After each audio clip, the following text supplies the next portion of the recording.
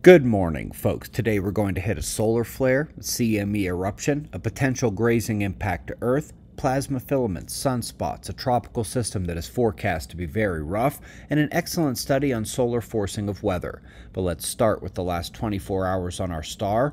It was a largely calm day. We did take one M-class solar flare from the southern incoming sunspots, and just a bit ago here this morning, the northernmost plasma filament erupted. Still several more of those on the disk to monitor. The flare occurred at the incoming limb on the south. It created a fairly tight ejection vector for plasma to helically leave the corona. You're seeing that here zoomed in on the flare and eruption zone.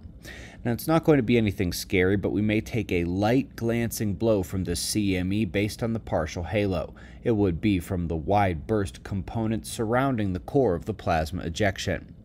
Now, while it's on its way to our planet, we'll be monitoring the remainder of the plasma filaments, slight destabilization marks seen in a few of them this morning.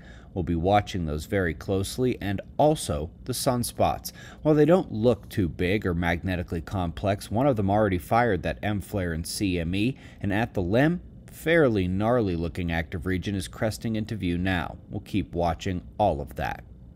But up next, we're going to the Caribbean. While minor tropical systems spin south of Mexico and close to Hawaii, this is the big concern. It has a lot of fuel, and over the next couple days will come north and may hit hurricane status before slamming into the U.S. coastline. Over the next few days, its track forecast will tighten up, so let's keep a close eye here. Top science article today looks at when the weather got so bad it impacted dynasties. They found that the worst and least predictable conditions match up with sunspot minima, especially grand minima, via both direct forcing and indirect influence through sea surface temperatures. Once again, it's the sun.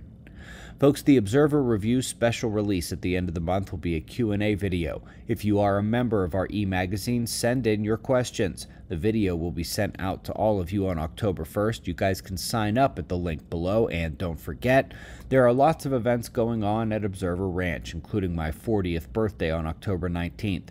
Come see us in person, observerranch.com. We greatly appreciate your support. We'll do this all again tomorrow. Right here, but right now at 6 a.m. in the new Valley of the Sun. Eyes open, no fear. Be safe, everyone.